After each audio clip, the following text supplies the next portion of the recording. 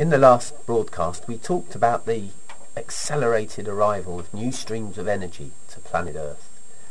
Energies that will raise the vibration of everything and manifest a new ascended template for consciousness. And we mentioned a few of the things that at a human level we might begin to experience during the year ahead. For example, changing patterns of sleep, more out-of-body or multi-dimensional activity, the fact that we might find that we are eating less and eating less heavier foods like meat, and the fact that we will also become much more sensitive to energy. But tonight, really, I want to talk about the development of telepathy, the sense of interconnectedness, the marriage of individuality and consciousness. The development of ethereal interconnectivity and telepathy are synonymous with evolutionary uplifts, because a greater sense of interconnectedness is something that is associated with higher states of consciousness.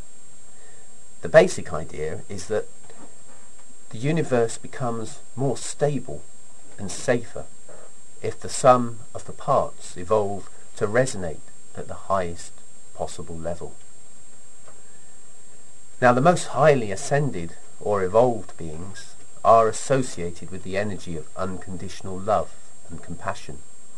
And these great spiritual beings, for example, the Christ, are so ascended, so interconnected, that they permeate every facet of everything. They are truly cosmic, formless, yet everywhere.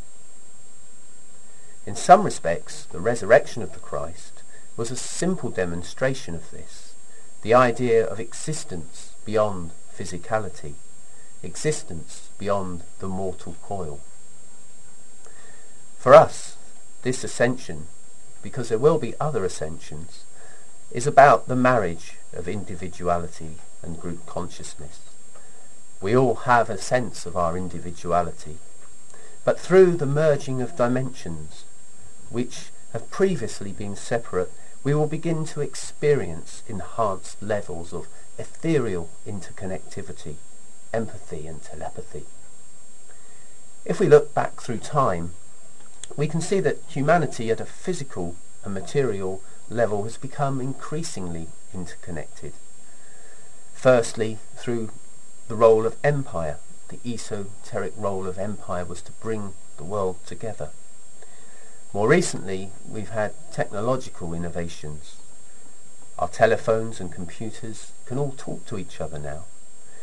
But what I'm going to suggest is that in 2011, we begin to lift this level of interconnectedness out of the material, out of the technology that we have developed, and into the dimension of the ethereal, multiple dimensions projected directly from within us rather than through an electromagnetic device.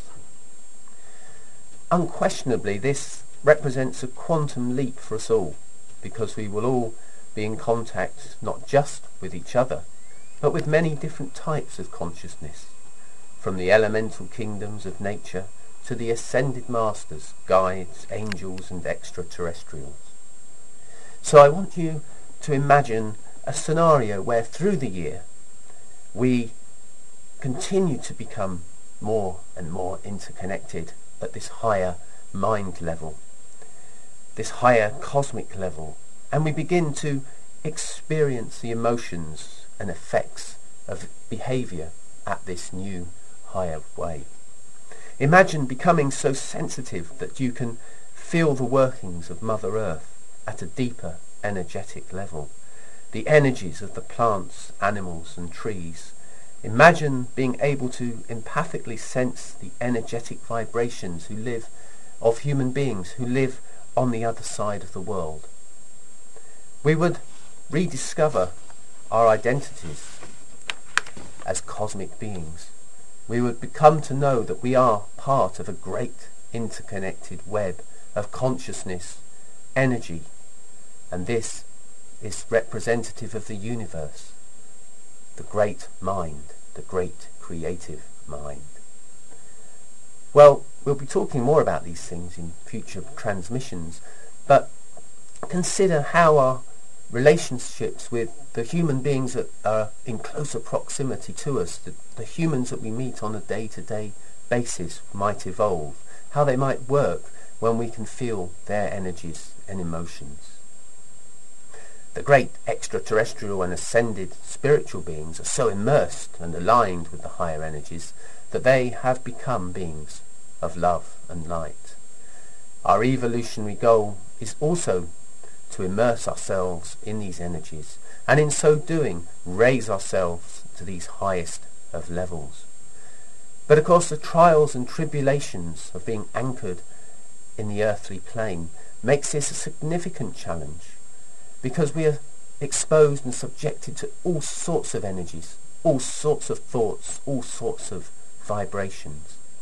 And our challenge is really to start living out of our higher selves. And this means living our lives through unfolding our love and our compassion. I'll leave you with the words of the Dalai Lama when he says, "Love and compassion are not necessities, not luxuries. Without them, humanity cannot survive. With them, we can make a joint effort to solve the problems of the whole of humankind. Compassion is the basis of all truthful relationships. It means being present with love for ourselves and for all forms of life, including animals, fish, birds and trees.